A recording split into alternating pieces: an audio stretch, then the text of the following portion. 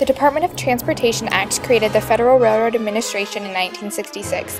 It is one of 10 agencies in the Department of Transportation. It was created from the ideas of a unified Department of Transportation. President Thompson wanted a program in charge of coordinating and managing all of the transportation departments.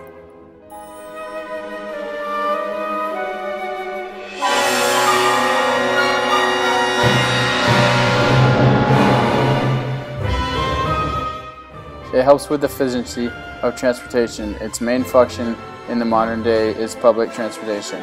For example, subways, people movers, and Amtraks. These modes of transportation truly benefit all citizens, especially those in big cities. Now to talk about budget. FRA's proposed $8.2 billion budget continues its strong safety mission, as well as the administration's pledge to make targeted investments in high-speed passenger rail. These investments will support construction of core express high-speed lines, where future population growth will lead to increasingly congested airways and roadways and highway trip times between major population centers.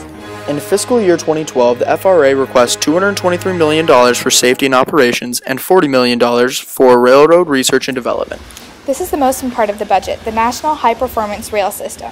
$8 billion in obligation limitation for the first year of a 6-year proposal to set the stage for realizing the President's goal of giving 80% of Americans convenient access to a passenger rail system, featuring high-speed service within 25 years. These funds are requested to preserve and enhance America's existing rail infrastructure and to support and develop a 3-tiered passenger rail network.